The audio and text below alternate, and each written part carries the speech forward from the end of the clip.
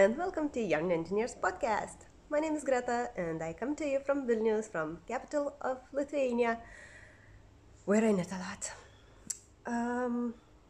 As usual, it's been a month since my last podcast, and I have some finished objects, some work in progress, and this time I have some acquisitions, or in my case, my little sins.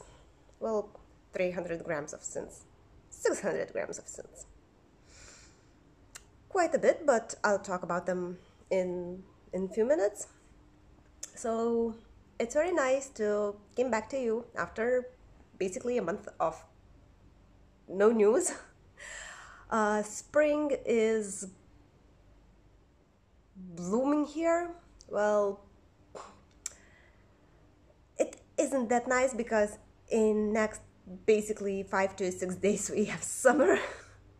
And actually I feel really more like spring than summer, but at least I tried to dress myself a little bit more summery. So we can actually already start with our regular menu, finished objects, work in progress, sins. And my last month's work in progress became finished object, and I'm wearing it. This is Aureline top or Aureline tee from dearly French designer Sophie Wong. So this is my version, the size 3 version of this top. I knitted it from Nako Serin, and as you can see, it fits really nicely on me. I love it a lot and already wore a few times. I go to the hair salon, to the office, and it is really nice everyday top where you don't need to look fancy, but this lace or Japanese stitch motif adds something nice, something very cute, very womanish into the wardrobe. So yeah, so this is my first finished object and what I'm wearing. I haven't weighted it, but I used more than one ball of Nako Serin, so it should be maybe 500 meters. That stops, because 100-gram ball is 300 meters, and as mentioned, I used more than one ball, so well, let's say at least 500 meters. No, not more. And I really enjoyed this finished object. Maybe I would even do another one for myself or anyone in my family that liked my version. Yeah, so another finished objects, they're here. So let me start from the biggest one. I was not very nice. I was sitting and decided, hey, it's the end of the month and it's my time for podcasting, so I just grabbed everything from all the corners of the house, and here I am. So I will weight them later and maybe give you update on the next podcast, or maybe add something in the show notes. So the next one, next finished object, wasn't even in my queue last time. I talked a little bit. Let me show you. That wrench shawl like Claire has from Outlander. I haven't cut the yarn left over, but well, that's me. So also not weighted. So please see the wrench shawl from Claire from Outlander. I learned quite a few things with this shawl. I learned in Targia. I learned how to do this type of corner, because first of all you knit from one corner and you are increasing all the time, Then you're doing short rows to form the bottom edge, this one, and then using wrap and turn, let's say wrap and turn method, you pick up all your short rows and then you decrease until the next edge. So as mentioned, I don't know how much I used of the yarn. This is cotton wool from Donegal yarns, 50% cotton, 50% wool, and I have plenty of leftovers, which became my also a little sin. When I was knitting, the yarn, the fabric was a little bit itchy for me, but when I washed, when it blocked, it is quite softer. I can even wear it, well, I would be able to wear it right now like this, but it's a little too warm. But it isn't that itchy anymore, so since one of my sins includes this type of yarn in other colors, so I'm quite confident to say that I will be able to wear my garment once it's time for it. Well, even in plus 20, like it is around that in Vilnius, it's quite okay. Yeah, so finished object number 2. I haven't worn it. It is going to Kaunas to my dear friend, I hope this weekend, so I was rushing to show it to you and not sending it, so you know that I can brag a little bit. Why wouldn't I? And yeah, I'm quite happy about it. I learned a lot of things, and hopefully I'll be able to include my new stuff in my future projects. Okay, another finished object. So it's number 3 is how to say. If you remember, in my last podcast, I mentioned that this top I wanted to make it from Portuguese linen. I had very lovely yarn, and I really enjoyed, the touch for it. But mistake after mistake, that linen wasn't created for this top, because look at me, I'm wearing with pride in other yarn, but the linen became a ranunculus, but in the summer version.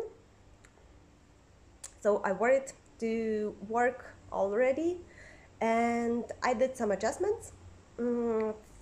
First of all, I added a little bit more for sleeves, so I have some stockinette stitch and the garter stitch for the ending, 1x1 garter, and I prolonged the back. Here you can see quite nicely the difference. I found out that I really like garments with prolonged back. I don't know, they suit me, they look, I don't know, I feel cute in them, so I added some extra short rows on the whole back side. I think I decreased every 5 stitches.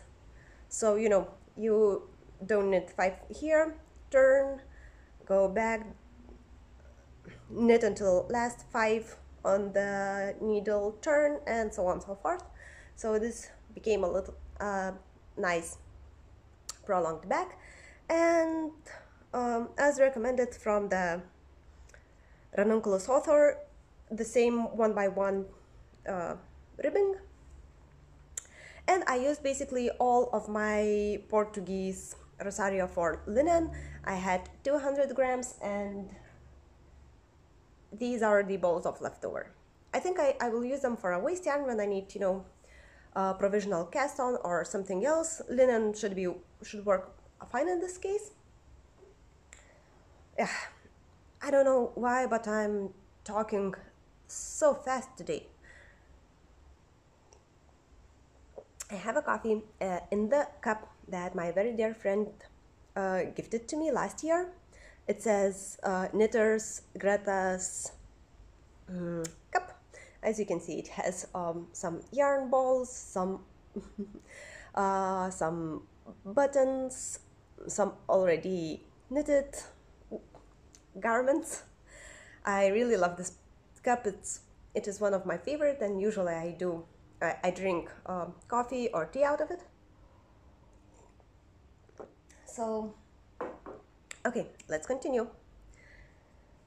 My last finished object is also by the same very nice French designer Sophie Wong. Her Instagram name is Solines & Co. So I'll put it, of course, in the show notes so you can see her designs and maybe purchase something for her from her Ravelry store. So the last finished object was a test knit for socks. These are, one second, let me do it proper way. Okay, let me introduce you linen socks. Linen, really. Lily socks or chaussettes lily. I'm sorry, I don't speak French, so this may not be correct. So let me show you one sock. It's my version, my testing version had German short throws on the heel. So here, how they look like. It has Turkish cast-on method. So right here, you basically can't see where I started my knitting, unless you see the creases. And it has a very lovely lace motif on the front side of the sock. I hope, yeah, it shows off pretty nicely. What if I do it? Yeah, so the lace motif goes through all sock. These are quite short socks, and I think I'll keep them for the autumn because right now it's already a little bit too warm for me for wool socks, so I will gracefully wait for them for in the autumn. I have, well, the yarn is from my dear friend Lady with a Knit. I bought this yarn to knit socks for my sister.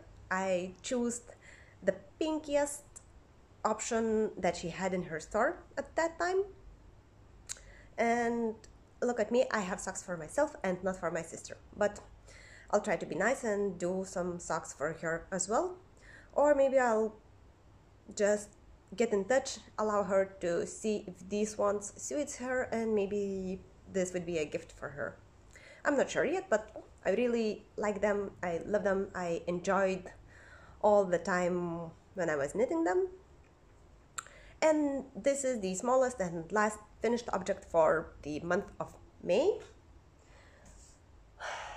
What can I say? I have only one work in progress this month, and it's a dress. I think I already mentioned it a little bit last time as well. Let me show you. I'm really sorry about the color, the bleaching of me, because the weather today is, I don't know, we have sun for 5 minutes, then we have clouds for 10 minutes, and then sun for a minute, and back and forth. So, yeah, as mentioned, I think I already talked a little bit about the dress. It is Better World dress from Kasia Osmolska. I can't recognize myself at this moment. Oh, okay, so the yarn that I'm using is Yarn Art Rose Garden, and it's 100% cotton, 1000 meters in 250 grams. So actually I ran into some kind of a trouble with this dress. I really wanted to do it in this very lovely purple color, which I've started in. As you can see, I have quite a bit done. So it starts with a deep purple. I should add some neckline here as well. I hope I'll do it quite soon because I can already see the end of my ball. So yeah, I have this in my dress done. It's increasing rapidly, so I'm not pretty sure, I'm confident that this leftover isn't even close for my dress, and I need to add something else. And well, I have this bright or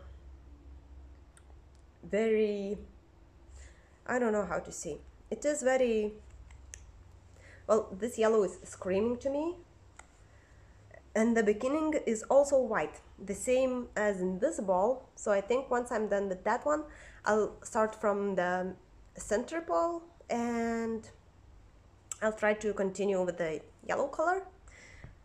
Please tell me if they match at least a little bit.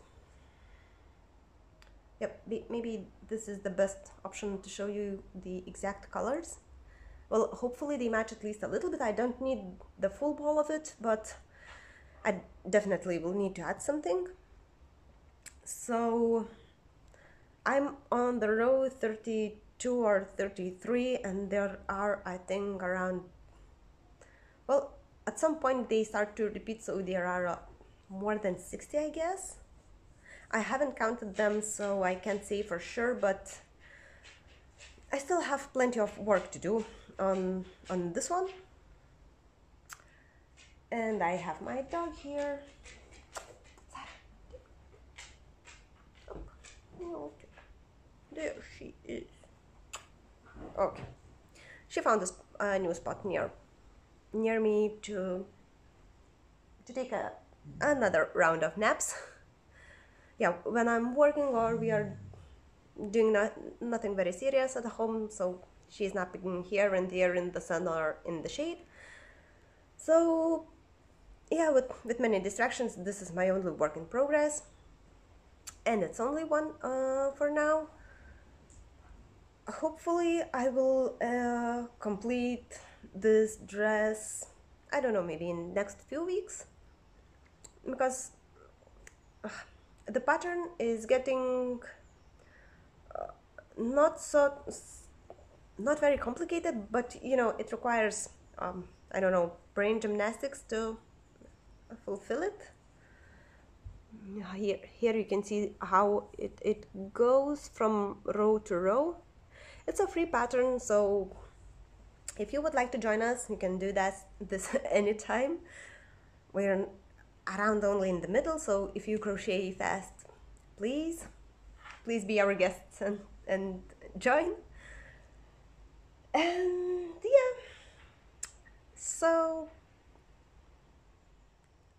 should I start speaking about my sins? Well, there are two of them actually. One of them is leftover from the rent shawl, and I've counted, you know, how much yarn the pattern requires, because I wasn't able to get the yarn mentioned in the pattern, so I had to substitute it, and that's why I chose Donegal cotton wool. And I've calculated how much do I need, you know, the yardage, meterage, and everything else. And well, here are the leftovers of the gray one, the one that I used for the stripe.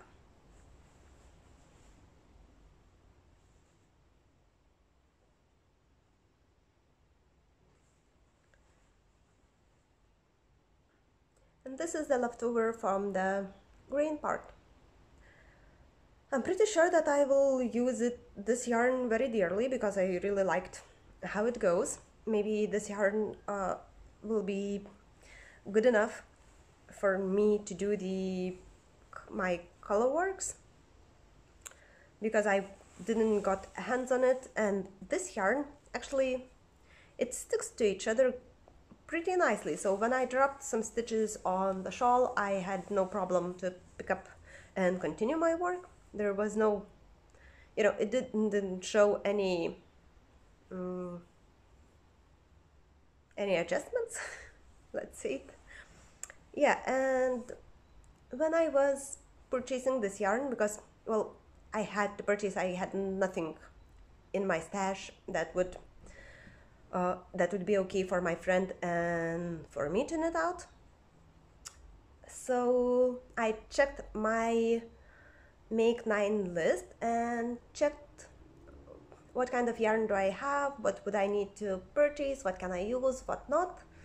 And you remember when last time I asked if some mink fur wool would be okay for me? So this is, I guess this is a little bit more than 300 grams of synth. And this is another 300 grams of synth. And these two are for my half and half triangles wrap shawl.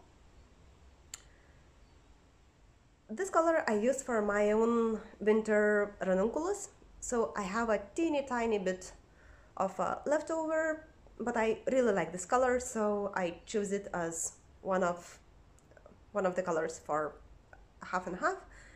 And the second one was, well, I really liked the name, and I do love the shade. It is named Amber. This one is Lichen. Let's say Lichen. And hopefully these two cones will become my half and half triangles wrap shawl by Pearl Soho. Many of you have this shawl, and I want one too. I want to do the larger extra large, the biggest version. So given the, I don't know how to say, given the proportions from me and for the shawl, it should be a blanket for me, but that's even better because I love this stuff that I can cover myself in. And that's it for now. What I'm dreaming to knit next? Well, me and my other friend Oshra are thinking to knit some shawls, because shawls are something very, very nicely for me. So I love knitting them, and it's been a while since I've knitted my last lace shawl. So hopefully for the shawl I'll be able to use some of my stash yarn, because I have some balls left for, these kind of projects, because I love working shawls and doing shawls. So hopefully I will have one soon. And I would like to start my training with color work once again. Now I have some of these black and green leftovers, so I'm thinking maybe I'll do the moth mittens.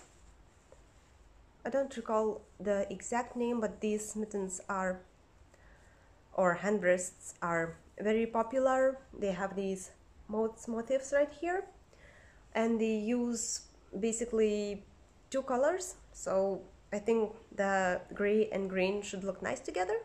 At least they look nice on the shawl.